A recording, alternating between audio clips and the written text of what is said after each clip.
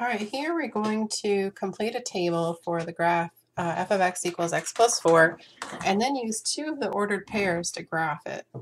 So over here it's telling us what to put in for x. So if I put -2 in for x, -2 plus 4 is 2. -1 plus 4 is 3. 0 plus 4 is 4. 1 plus 4 is 5, and 2 plus 4 is 6. Then we need to write the ordered pairs, so it'd be -2, 2, and -1, 3, 0, 4, and 1, 5, and 2, 6. All right, and we can pick any of these 2 points. So I'm going to use 0, 4. So 0, 4 is right here. And 1, 5. So 1 and up 5.